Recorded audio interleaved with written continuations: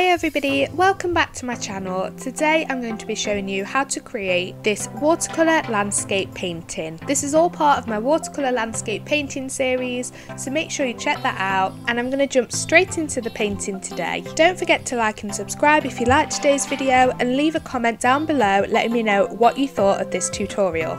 To begin with, for this painting, I wanted to create a really vibrant turquoise. To do this, I mixed together a really nice bright blue with quite a bit of white so that it was more on the pastel side. I think if you've just got the blue and then lighten it with lots of water, you'll just have a really light blue. It's not going to have that turquoise element, and therefore it's just going to look slightly off in comparison to the colour in the reference photo. So I added that white just to give it that pastel effect, and I love this colour. I can't say I've ever used this colour before, so to have it for this painting was extra special. And following the reference photo and outline that I'd already created for this painting, I added in all the sections where I could visibly see this turquoise. I'm really taking my time to do this, working the colour section at a time. I started from the top, mainly the roof section this colour was needed for, and I worked my way down. There's multiple roof sections, so I think this made it a little bit easier to identify where it would be if you can't really spot it from the reference photo. That's something to bear in mind. If you just follow the structure of the roof, it's a lot easier to know where to put the colour. But if you can, follow the reference photo and get this down where needed. And the trick for painting this building is working colour at a time. You don't want to go in with all the colours at once, as everything will bleed together, and you want all the separation of colours, especially for a building,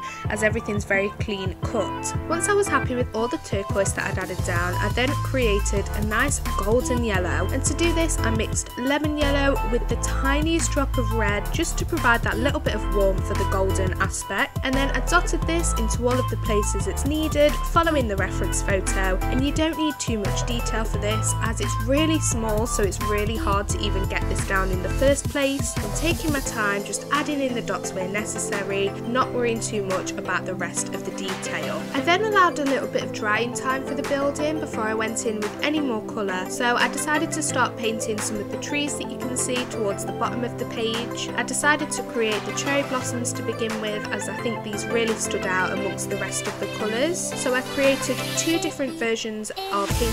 One had a lot of white added to it, but one had even more, so it was very much a blush colour, as light as possible. I also created a really nice dark brown, added a little bit of blue to some brown to make it as dark and deep as possible, and then I went in with the lightest pink and began dotting this down into the section where the blossoms were. I kept my dots as small as possible, as this is the best way to capture that detail without actually doing too much. If you go in with bigger dots, it looks a little bit less detailed, so the smaller the better for this. I also made sure I had some of the branches added down with that dark brown. You want to keep these lines as thin as possible. The reference photo and outline are going to really help identify where this brown needs to go, especially the outline. I mapped in a few little lines where you can follow. Get these lines in there just so you know where all of that dark section falls. I wasn't too worried about the dots overlapping either. I think this adds a really nice texture to this, but like I say, I went in with the lighter section to begin with, and then added a little bit of that darker pink. You definitely want more of the lighter pink added down though, so just be conscious of this. I think it's really easy to assume that you want that darker pink because it's more vibrant, but in reality that light pink does the job just fine, and contrasting on the white paper you can still really see the pink element, even though there wasn't a lot of pink added to that really light pink that we pre-mixed. Once I was happy with all the layer of pink added down, and by this I mean filled in all of the negative space where that cherry blossom area falls, I then went in with a little bit of that dark brown and blended some of this within that pink just to add a little bit more shadow to the piece. Jumping back now to the building, I then created a cream colour, so I added a drop of yellow to a lot of white, as we've previously done with a lot of colours today, and I added this into the really light sections of the building. Again, we don't want to go in with any darker colours yet, so we can let this dry and then go in and add all that detail later on. I then created some really nice autumn colours, so red, yellow, earthy greens, and I worked these into all of the areas down below where all the bushes fall, section at a time, as I previously did with the cherry blossoms. I wasn't too worried about mixing these colours either, as if you look at the reference photo, they generally do mix quite a lot. So if one area was more red, I'd add red down first and then go in with the rest of the colours and kind of blend all that together. So that's what I mean about working section at a time. Wherever there's more of one colour, treat that as a particular section in comparison to an area that has another colour. Once I was confident that the rest of the building had dried, I then jumped back into this with that dark brown that we pre-mixed earlier for all of the branches, and I used this to start mapping in all of that detail, and this is going to neaten everything up, tidy everything together, and also get the appropriate shadows in. The hardest part of doing this is getting that colour around the yellow, in my opinion, as I think because the yellow was really small to begin with, mapping around that can be really difficult. So don't be too hard on yourself if this is something that you do struggle with, as it was something that I did, and I ended up painting over some of the yellow by accident,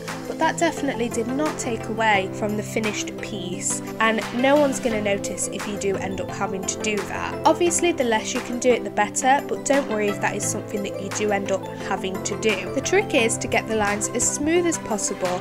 If you can do this, the lines will appear more clean cut and it neatens everything up, and this is really important for buildings as everything is usually very straight and neat.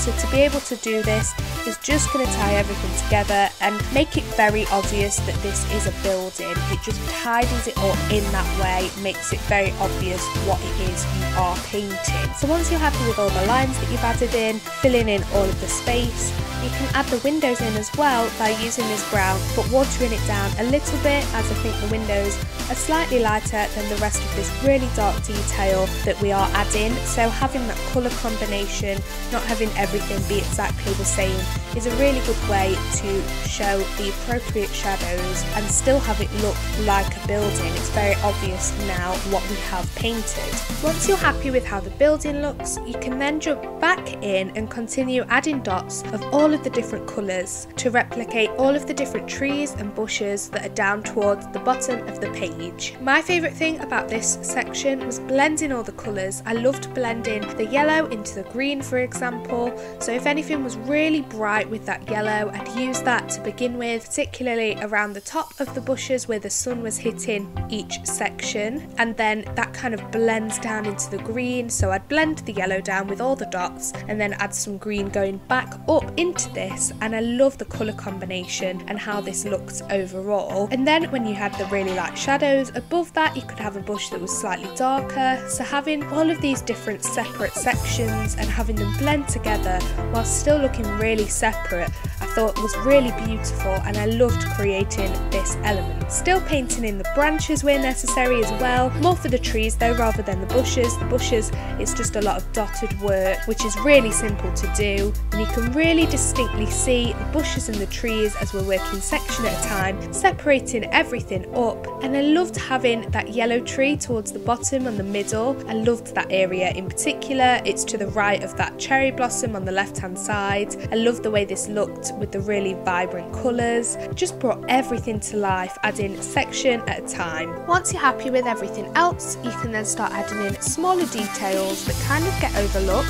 For example, there's a small lamppost that could be added towards the bottom of the page, slightly to the left hand side. I mapped that in with a really dark brown paint, the same one that we used for the branches, just to get all that detail in, and then I actually added the cream that we used for the light sections of the building earlier on, and I used this for the lighter sections of said lamppost. I was very careful that these didn't bleed together though, as you don't want the colours that are so contrasting to touch and then merge together, especially when it's painting something so distinctive. And then I continued creating the rest of the painting in terms of all of these beautiful vibrant colours and trees. On the left hand side of the painting, I put a lot of yellow and green down in particular. I think this blended really well together across that side of the page. I added some branches in later on once that had a little bit of drying time, and then dotted in some brown and went back in with the green and the yellow. And the reason that I did this in this order was to have the branches stand out a little bit. I think they got a little bit lost earlier on, so it's mixing up up the steps that we take in order to define certain areas. So if you are wanting the branches to be darker, allowing that drying time but then also going back in and blending may be a good idea. Once we're happy with all the elements we've added so far, to finish this area I created a mint green using the earth green that we used earlier and adding a lot of white to this. And the reason that I created this colour so late on was to add just a different element to this painting. We've got a lot of colours going on already, but just this final one really helps tie everything together, and I got this into all of the negative space and then added a little bit of earth green into that as well. Looking towards the top of the painting also, I added a layer of water down. This is to incorporate the wet in wet method, so that light layer of water means that the paint is going to spread and bleed out really easily.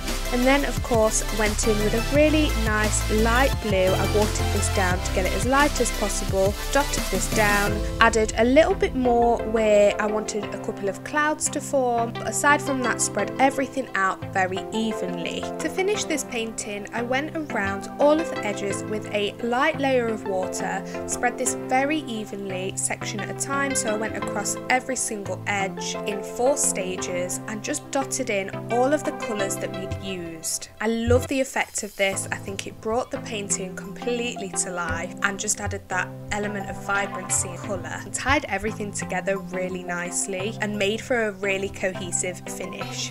Brought the water right up to the edge of the painting and made sure I added a few more dots more towards where the painting actually comes out from, so that the edge wasn't as harsh, so you've got the bleed of all the colour and paint coming out from the actual painting, and that was a really good way to tie everything together to finish. And that is how I created this watercolour landscape. If you enjoyed today's tutorial, don't forget to like and subscribe. You'll also find links to all of my social media down below, including my Patreon, where you can find the full real-time playback of this tutorial. So if that's something that you're interested in and want to learn how to paint this landscape in more detail, make sure you check that out. Thank you so much for watching, and I'll see you next time. Bye guys!